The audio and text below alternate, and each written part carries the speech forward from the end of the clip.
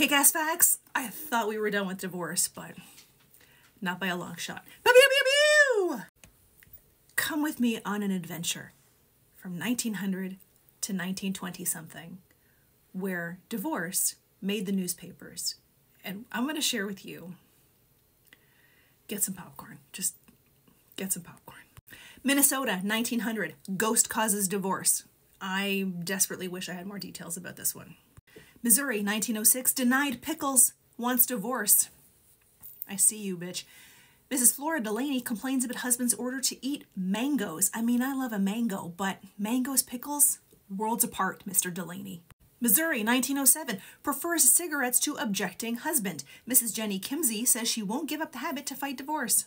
Missouri, 1907. Wife who fed cat at table gets divorced. Joseph McCamley's objections not sustained either at home or in court. Vancouver, Canada. Canada represent. 1908. Ice cream soda causes divorce.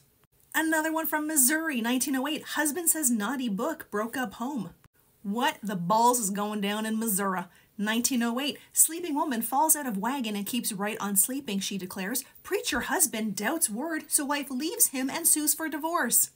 Missouri, 1908. Pushed off of trunk by wife, asks for divorce. Edward Huber wants court to settle point in domestic etiquette. She raised the issue. Get off that trunk, she yelled, but husband sat tight. This one happened in New York, but it made the newspaper in Indiana. 1909. Separation papers had been secured by a man and wife because the husband could not give up the tobacco chewing habit and because the wife insisted on kissing the cat every night before retiring. Say it with me, folks. Missouri. 1909. Costs $25 to fight wife for share of bed. Romich thought she was taking up more space than she was entitled to.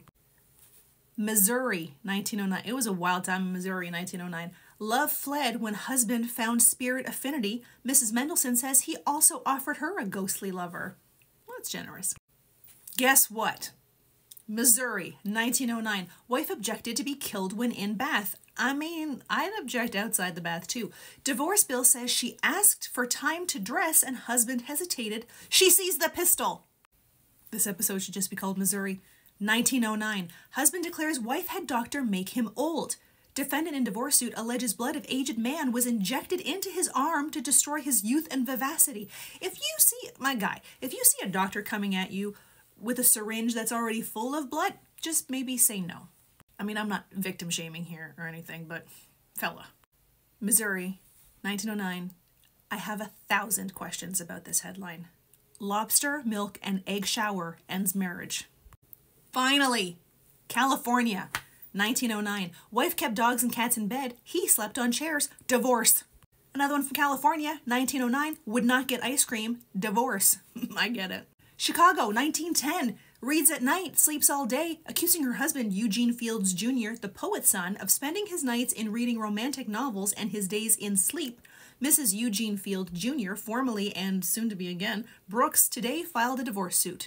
Damn, Missouri, I thought we were done with you. 1910. Wife is kicked out of bed because she reads her poetry to her husband. It was good verse, she tells the court. Divorce is granted. I guess the court disagreed. Last one from Missouri, I promise. 1910. Wife accused of putting soap in her husband's coffee, asks for divorce.